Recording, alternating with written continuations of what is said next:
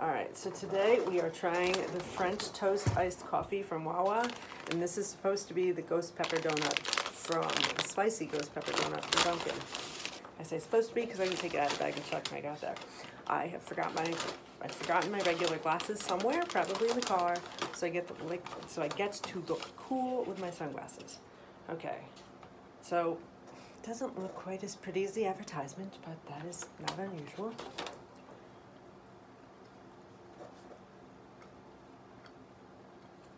It does taste like peppers. That is so weird. You want to try a bite? It's a regular like cake donut, but like the glazed cake donut, not like the dry cake donut. There's a cat hair under my nose. And it's got an icing that has red sugar and bits of pepper. So it tastes like a pepper and it has a spicy aftertaste, but it's not actually like really hot spicy, but like I can still feel it.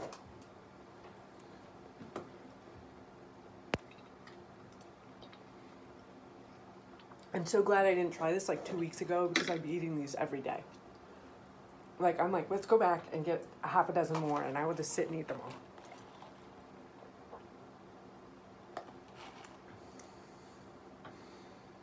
And that just tastes like a nice cinnamony coffee. That's perfect. Which is funny, I have a lot of syrup on the bottom, and I have a feeling if I stir it, I'm gonna think it's nasty. But my problem with Wawa coffees are they're usually too sweet, and they don't give you enough customization power, so you can either, so anyway. Yes, the donut is magnificent. Good job, Dunkin'.